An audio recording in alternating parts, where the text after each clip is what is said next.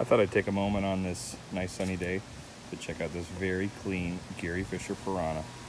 Now, the Piranha isn't necessarily a high-end Gary Fisher, but this particular Piranha is a bit unique in that apparently it's a Canadian-only Piranha.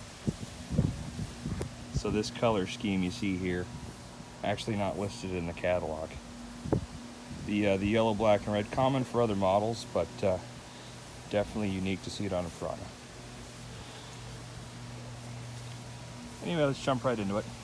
This one's mostly stock. It's got a RockShox Judy T2 fork up front. Derailleurs, front and rear, kind of mid-range, Shimano SIS. Nothing too high-end, but it all works. Index shifters and Shimano V-brakes. The most unique part of this bike, like I said, is the color scheme.